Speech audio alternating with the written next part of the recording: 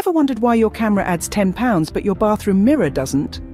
Well, let's clear up this misconception. It's not that your camera is sneakily adding pounds to your frame. Rather, it's all about lens distortion and perspective. You see, camera lenses can sometimes distort the proportions of the subject, giving a bit of an inflated look. It's like looking at yourself in a funhouse mirror.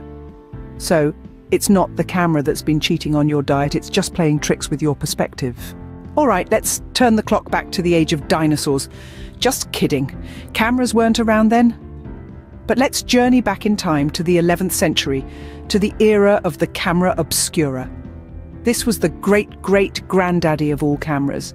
It was a simple box with a tiny hole that allowed light to pass through, creating an inverted image on the opposite wall. But you couldn't save a copy of the image, so every picture was a one-time show. Fast forward to the 19th century, and voila, the daguerreotype camera is born. Named after Louis Daguerre, this camera was a real game-changer. It captured images on a silver-coated copper plate. But here's the fun part. It took about 15 minutes to capture a single photo.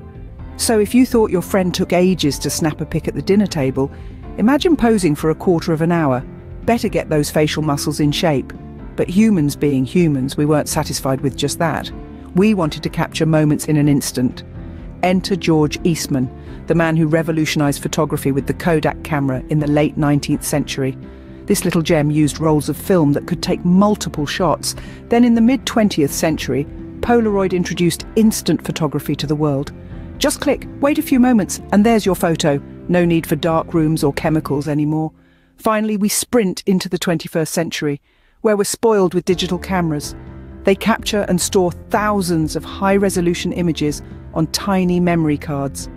And let's not forget the smartphone cameras that we carry in our pockets, boasting more megapixels than the Hubble Space Telescope. Imagine telling the folks back in the 19th century that we can now take photos with our phones. They'd probably think we're wizards. From cameras that were as big as a room to ones that fit in our pockets, we've come a long way.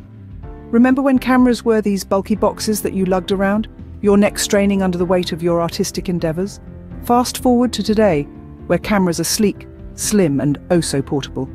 Not only have they shrunk in size, but they've also expanded in capabilities. Back in the day, capturing a moment meant fiddling with dials, adjusting the focus, and praying that your subject didn't move before the flash went off.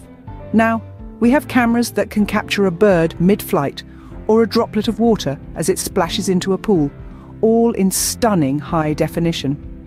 But it's not just about capturing moments anymore. Cameras have become our silent companions, observing the world around us. They watch over our homes, our streets, and our stores. They've become our eyes in the sky, our protectors in the dark, our witnesses to history. And let's not forget the role they play in our social interactions. We now live in an era where we share our lives through images, where a picture is not just worth 1,000 words, but 1,000 likes, shares, and comments.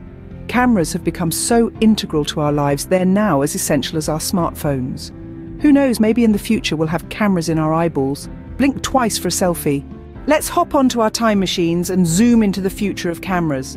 Picture this. You're walking in a beautiful garden and you want to capture the essence of it, not just visually, but also the smell of fresh flowers and the taste of the air after a light rain. Could cameras of the future help you do that? Absolutely. Imagine cameras that can capture holographic images, making your photos literally pop out. Or how about AI-powered editing that can enhance your photos to professional levels without you lifting a finger? But let's get a little crazy. Consider a camera that can capture smells and tastes. Yes, you heard it right. A camera that can let you relive the aroma of your grandma's apple pie or the zing of a lemon tart from that Parisian bakery. So the next time you take a photo of your food, maybe you'll be able to taste it too. And that's a snapshot of the past, present, and future of cameras. From misconceptions to innovations, we've zoomed into the fascinating world of photography. So keep your eyes on the viewfinder, folks.